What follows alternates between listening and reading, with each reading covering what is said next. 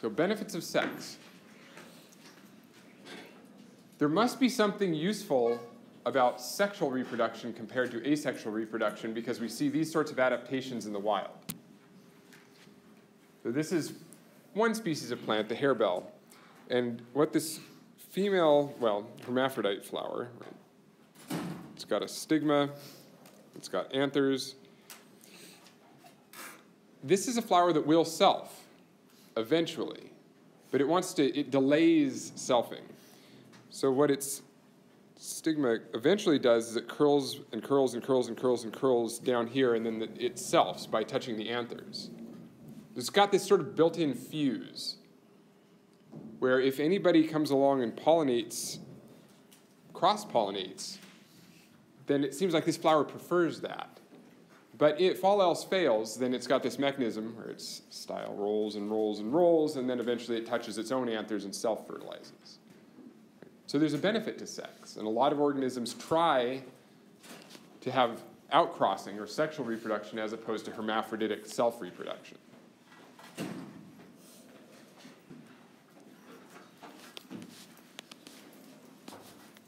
So you all know that one of the main benefits to sex is variation, genetic variation, helps improve your ability to have fitness if you find yourself in an environment that is hostile or demands some sort of change. Where have we seen this sort of figure in this class before? So you have the idea here is that you've got a population of individuals. You've got a fixed population size. Let's say you've got 500 individuals. For example, and this is in your textbook, absolutely. So at some point in time right here, mutation A arises in a single individual. So the new mutation at that point in time in the population. And the same happens for a different individual who gets mutation C and a third individual who gets mutation B. So what does it mean that there's a little ellipse here for mutation B? What's happening over time in the population? So it increases in frequency. So this one mutation eventually gets into like 1/8 of the population size or so. And then what happens? It goes extinct. Right? We saw this when we played with red links a little bit, that every mutation has a specific, its frequency dictates how likely it is to go to fixation. So when you have a new mutation in any size population, it can increase in frequency for a time and then it decreases and goes extinct in that population. And the same happened here with mutation C, just a diagram. But what happened to mutation A? Instead of going extinct, what happened to mutation A?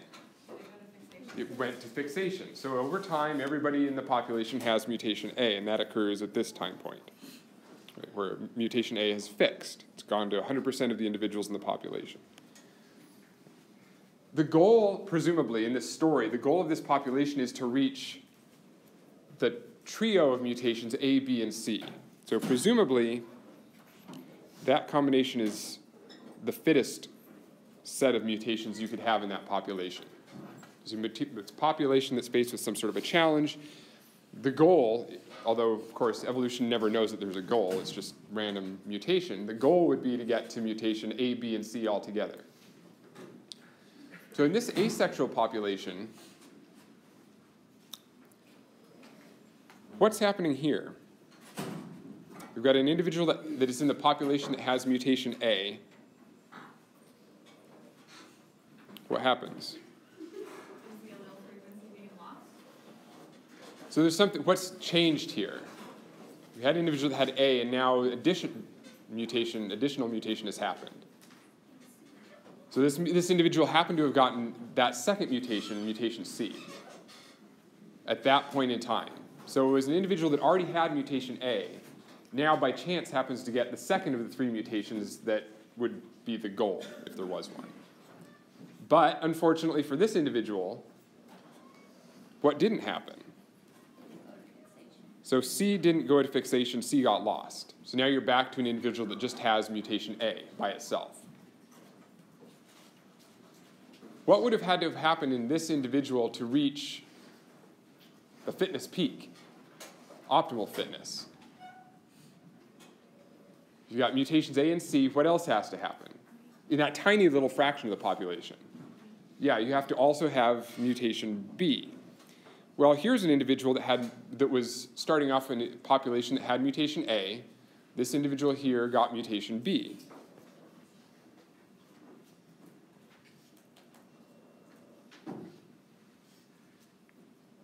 So that individual is only one step away now from having the trio, A, B, and C. And that happened right here. So an individual that had mutations A and B now gets the third mutation, and now there's at least one individual in the population that has that trio of mutations that make them really ideally suited for their environment. The point of this is it takes a really long time, because you have to wait for mutation A to occur. Then you have to wait for one of the individuals that has that mutation. While that mutation is still in existence before it gets lost, somebody has to get B and C too.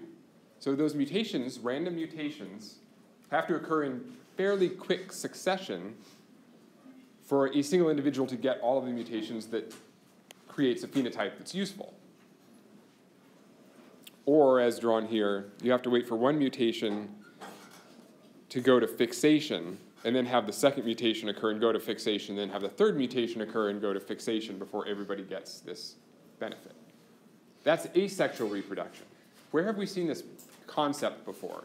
That there's a series of mutations that occurs before you reach higher fitness. Yeah, right, exactly. So E. coli, we talked about Rich Lenski's long-term evolution experiments, where he showed that there were a number of mutations over thousands of generations that had to occur for an E. coli population to actually evolve. For example, in that case, to metabolize a new carbon source.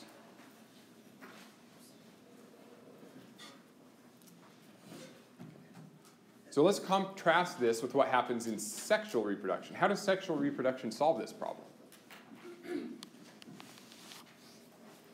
So this is bacteria, for example. Single individuals just dividing and selfing.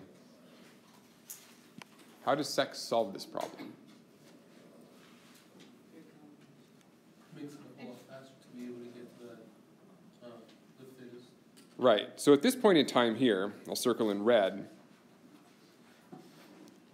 all three of the mutations existed in this population at this point in time. A was present, and B was present, and C was present in three different individuals.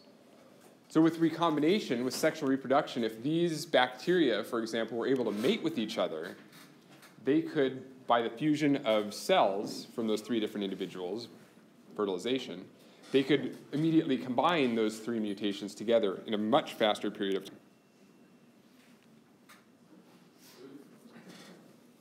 So you don't wait nearly as long in a sexually reproducing population to be able to combine useful alleles.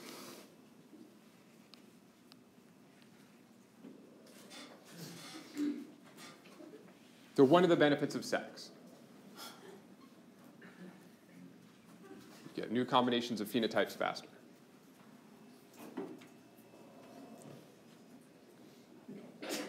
Bless you. There are a couple of other benefits related to the fact that sexual reproduction involves recombination. One of them is called Muller's ratchet, and that's one of the most important concepts for you to understand for this chapter. Is everybody okay with the concept of the ratchet? Like a wrench, you turn only one direction, you spin it the other direction, and it doesn't turn. So you can only turn a screw or a bolt one direction using a ratchet. In this case, that's the analogy that's being used is Muller's ratchet in evolution is a concept. It's not an actual tool. It doesn't have anything to do with screwing. Although this is sexual reproduction, but sorry. That was bad, sorry. Maybe I should bolt. What time is it? The concept here is that when deleterious mutations occur, that is bad mutations, occur at random on chromosomes, if you're in an asexual population, you can never get rid of bad combinations of mutations. So in this example, every one of these chromosomes has two mutations in figure A here. So each of these little circles represents a bad mutation on a chromosome. Right? Which is the best chromosome up here? There is one that's actually better than the rest up here in panel A. Right? There's one chromosome that has one mutation. So that's sort of like the optimal chromosome. That's the best chromosome in the population. If you were going to be an offspring of any of these individuals, you'd want to be that, you'd want that bacterium to be your parent, I guess. But then over here, a new mutation arises. And that's what happens during life. Mutations arise spontaneously. Now we have a situation where we have a population that has all of the different versions of this chromosome in the population have 2 mutations.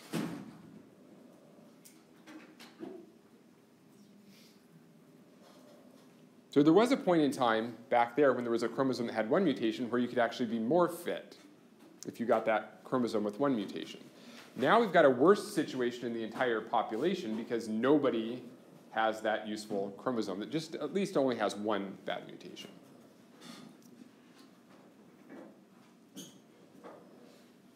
So that's one thing that can happen is new mutations can occur to cause loss of chromosomes that have few mutations on them. This bottom section, panel B, represents something else.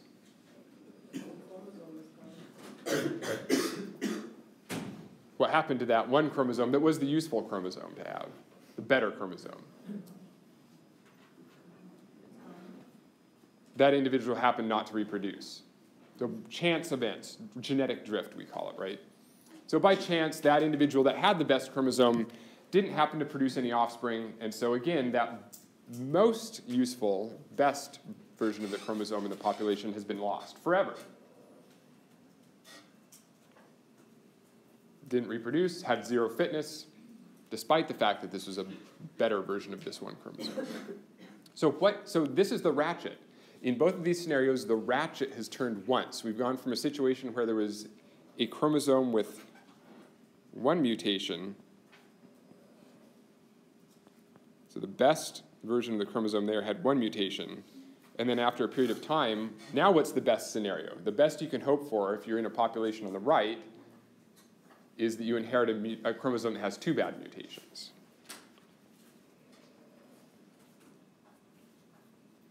That's the best you can do. And then, of course, as time goes on, these chromosomes pick up yet more mutations, and the ratchet keeps turning. In an asexually reproducing population, if you're clonally reproducing, all your chromosomes do is pick up extra mutations. More mutations, more mutations, more mutations. How does sex fix this problem? The ones with bad mutations are much less likely to reproduce. So selection, less likely to reproduce. Well, the same is true in asexual populations, though. So there's still selection against asexual populations. So even someone with a bad mutation can technically produce an offspring with a good mutation if they recombine with someone with a good mutation. okay, so if you have recombination in sex, right, meiosis, how does that help this situation?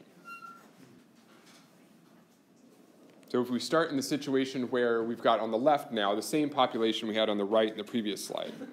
The best chromosome has 2 mutations. All of them have 2 mutations. If you're making gametes, if you're a sexually reproducing organism, what happens?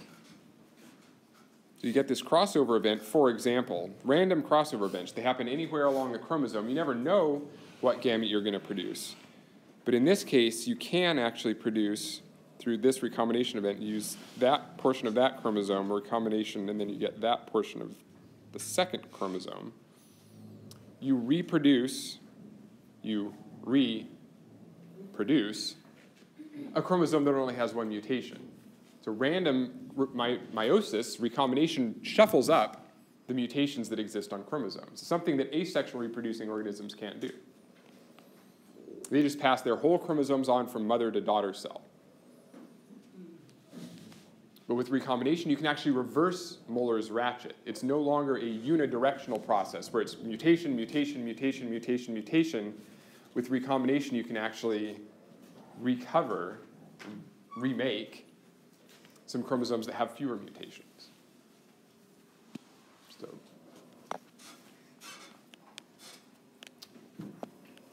sex helps. It's really meiosis. But that's the essence of sexual reproduction. Any questions or concerns, comments? The important thing here is to take the concept of what Muller's ratchet means. Multiple mutations will continue to occur over time in an asexually reproducing population, and meiosis, recombination, can actually undo the accumulation of mutations. Yeah? So is this why complex organisms take longer to evolve? Do complex organisms take longer to evolve? So the question is this why? But my question is, do multicellular organisms, complex, multicellular, do multicellular organisms take longer to evolve? I would argue this might actually make them evolve faster because you make new combinations of mutations faster. So what's the other difference between most asexually reproducing taxa and most sexually reproducing taxa that affects evolution? Yeah, generation time is one response that I would make. That multicellular organisms tend to live longer and take longer to start reproducing. So that's one of the key features in what makes some of us species, evolve more slowly. It takes longer to actually produce the next generation and to see whether or not there's a benefit or a detriment to the new combination of genotypes that have been put into their offspring.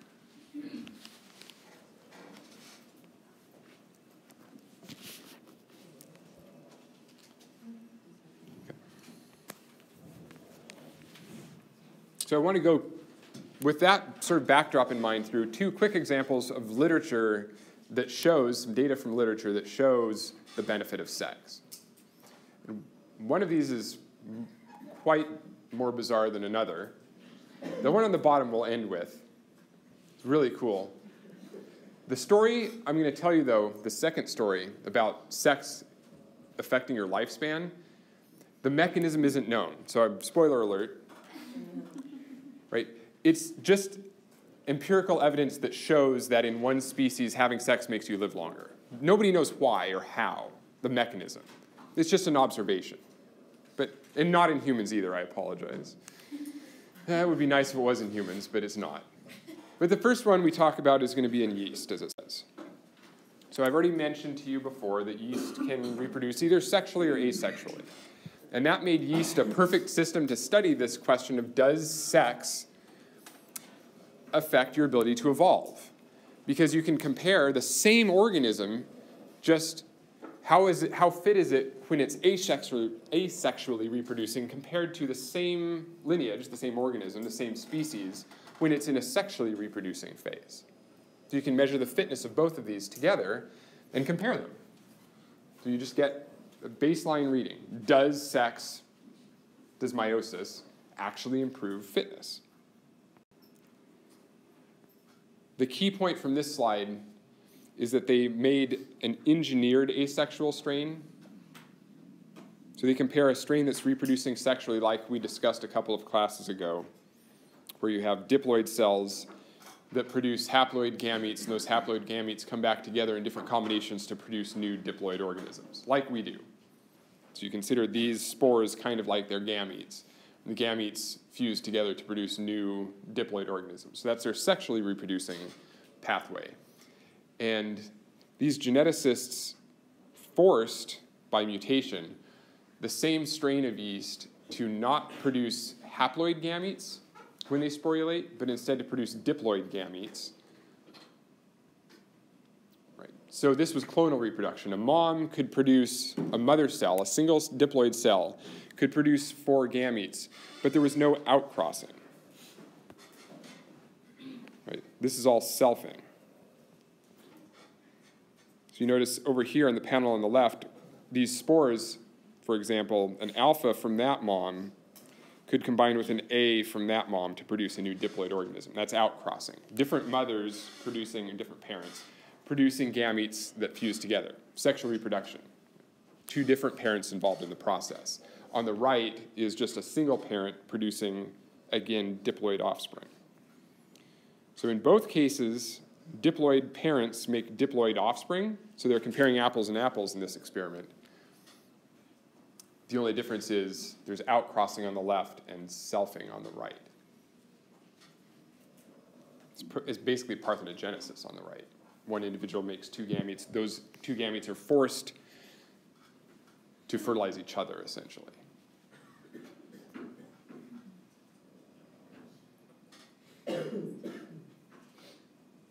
I'll put a question mark after it. Parthenogenesis. So this is, sorry, I should go back for.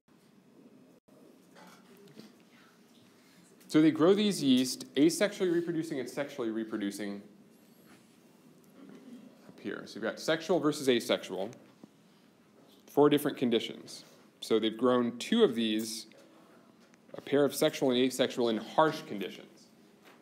Osmotic stress, so they grow them in high salt. So they grow these strains in some sort of condition that they would predict would invoke or require some adaptation, some evolution. So yeast don't like these harsh conditions. They want to test how does fitness increase in the asexually reproducing versus the sexually reproducing strains. What happens? If they put the yeast in benign conditions, that is favorable, normal conditions for growing for yeast, you give them sugar, give them a nice petri dish to grow on, some agar media, do they get fitter over time? Yeah. So what is that, green and yellow? Right. So those data points basically fall along 0 relative fitness. That is, they don't increase their fitness over time, they just cruise right along. They don't change. You haven't challenged them. You haven't changed their environment. So they don't get any more fit. They don't get less fit. But when you compare the sexual versus the asexual strains, when you challenge them by putting them in a new environment that has an obstacle they need to overcome, what happens?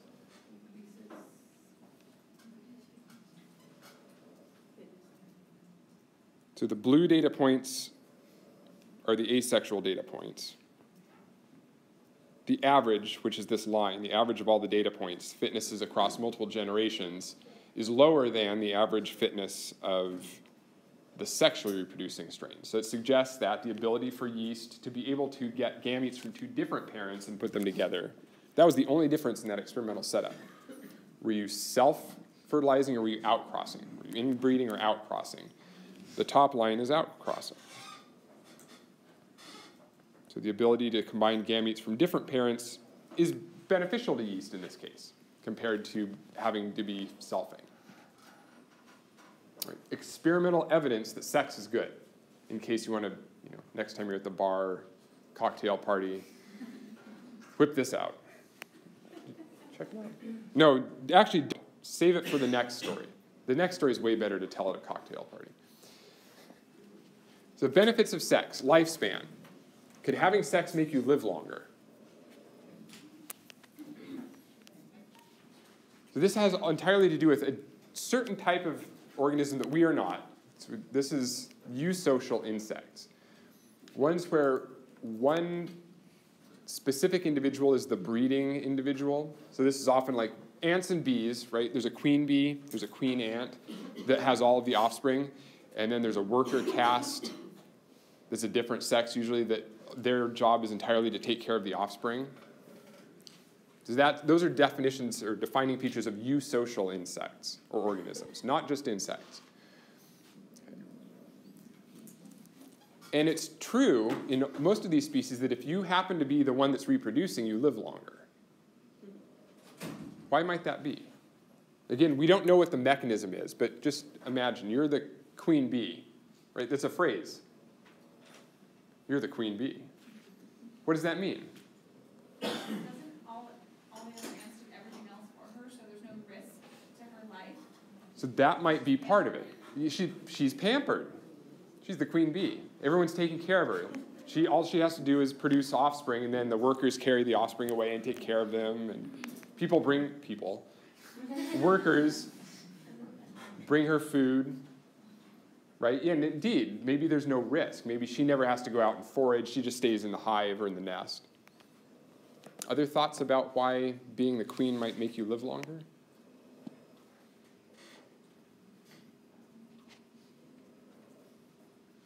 That's always the first thing I think of is, yeah, it's a cushy lifestyle. Aren't the workers like haploids and she's a bad? So the workers are haploid, the queen is not. Wait, Does only that- the drones are haploid though, the workers are. Or the workers are diploid, the drones are haploid, yeah. But does ploidy affect lifespan, I guess is the question. Does it matter how many copies of the genome you have? Does that affect your lifespan? I don't know. Something I'll have to look into.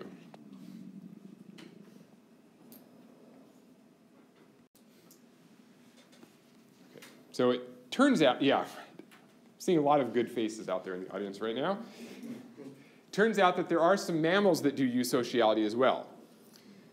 Naked mole rats being, and this was mentioned in the lyrics to our video, right? Naked mole rats, right? That's why. So they're studied by evolutionary biologists because these are like the mammals that prove they're the exception to the rule. That mammals tend not to be eusocial, but there are species where there is one female who's the reproducing female.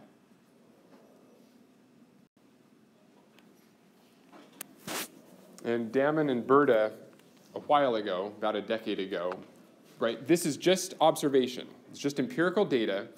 They wanted to know how long individuals live if they're mating or non-mating, and if they're male or they're female. So the breeders are the symbols that are shown in black, and the females are squares. So look how long you live if you happen to, it doesn't matter if you're the queen or one of the reproductive males, your lifespan something like doubles. What organisms were these? These are the naked mole rats. Yeah. So they were just interested in this idea that maybe there's something about eusociality because it was known that in bees and ants, the queens lived longer than everybody else.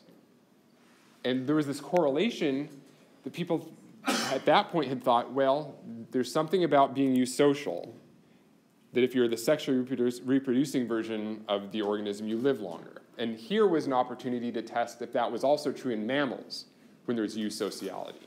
So it was looking for correlation between lifestyle, essentially, and aging. And so when you compare, for example, the triangles, male non-breeders versus male breeders, something like more than double your lifespan if you happen to be one of the males that's reproducing. So it doesn't even matter if you're the queen, if you're the female that's reproducing. Even the males that are reproducing live longer than the ones that aren't. And the effect also exists for reproducing females. So I leave a question mark there after the question, is this a benefit of sex? Because this is just correlation. It doesn't really prove, and most humans know that at least in humans, sexual reproduction does not necessarily make you live longer. Well, this isn't seen in all sexually reproducing animals, like you just said, so I don't know that this would really count. Right. So eusociality, is there something about having a small number of individuals be the reproducing ones that gives them a fitness edge? Then it might all come back to being pampered. I don't know. Yeah. How are breeders and non-breeders decided? Is it genetic? Is it genetic? In mole rats? I don't recall, but that's an excellent point, because if we're in an evolution class, you'd want to know, is there something genetically different about who gets to breed and who doesn't? Because I'm guessing if they get to breed, maybe the telomeres on the end of their chromosomes are longer, so that means longer lifespan. Oh, interesting question. So is there a correlation between telomere length and lifespan?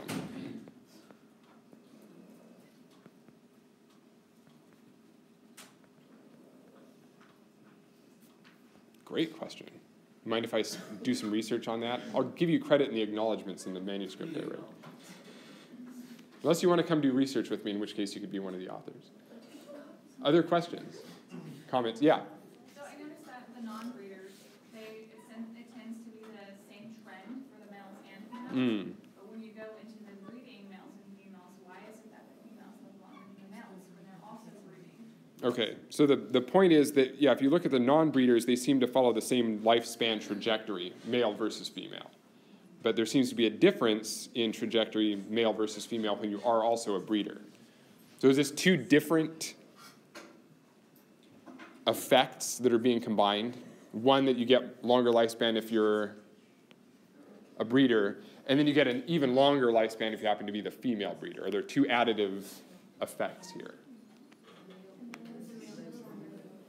Or sorry, is the males that live longer? And I'm thinking that's just because there's a risk to pregnancy and giving childbirth with mammals. Okay, so yeah, there might be a risk to bearing children. It makes you age. It does. Although I'm not a female, I can testify. Don't tell your wife that. Yeah. No, definitely not. And Mother's Day is coming up, right? Don't worry, I ordered her some chocolates. Shh, don't, turn off the recording. She doesn't watch these movies anyway. Okay. So that's an excellent point. Another question, what else would you want to know about this experiment? What kind of conditions the non-breeders were under? So, what kind of predatorial situations were they encountering or risks they were encountering? Okay. If they were limited, would they be closer? Perfect. So, yeah, do the breeders and the non-breeders have different environments? So, you want to know something about how this study was designed. Was it controlled? Were they living in terrariums? Or were these wild naked mole rats, where the non-breeders are out foraging and maybe... So another related question would be, how did they die? Did they all die of old age, or were some of them killed?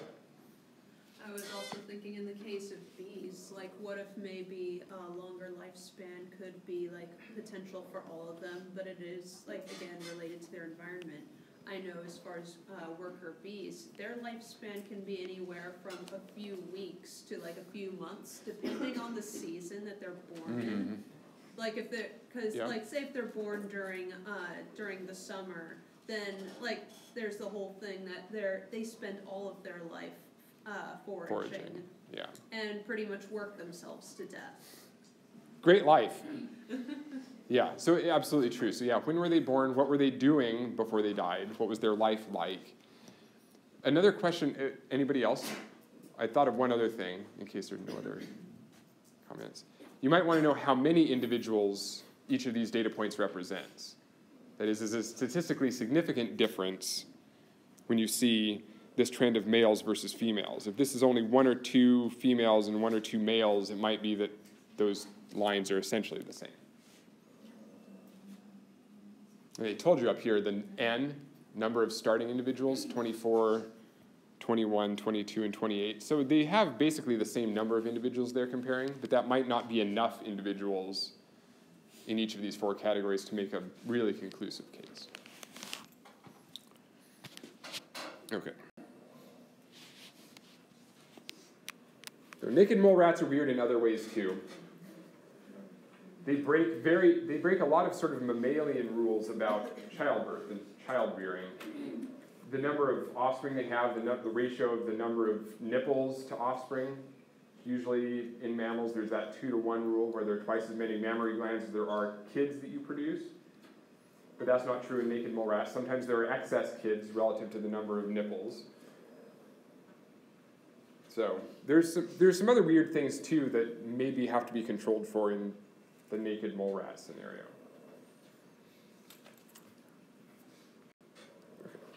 So before we get to Socrative,